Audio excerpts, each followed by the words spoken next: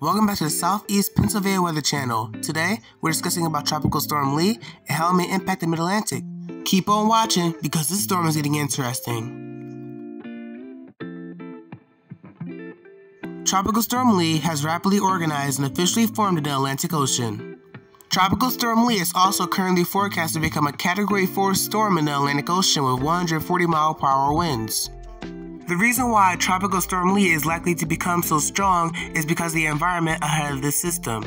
For example, the wind shear in front of Tropical Storm Lee is little to none. That means this storm doesn't have to do with wind shear tearing it apart at all and can focus on its own strengthening. Bathwater high sea surface temperatures are also likely as well. This means that Tropical Storm Lee can rapidly intensify into a Category 4 storm with little to no problems with wind shear or dry air.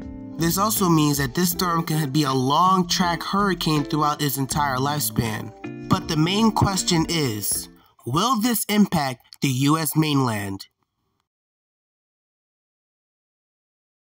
Alright, to the part we was all waiting for, will this impact the US mainland? To put it simple, we don't know. What we do know is that this storm will likely become a major hurricane and move north of the Caribbean. What we don't know is if this storm will go out to sea or make landfall on the US mainland. This is also shown in the global models on tropical tivots. You either see them hitting the US mainland or going out to sea due to a cold front. What we can say is that Tropical Storm Lee is becoming concerning. Make sure you follow your local National Weather Service for possible watches and warnings, the National Hurricane Center for updates, and your local TV stations for possible updates. Thank you for watching, and I'll see you in the next video.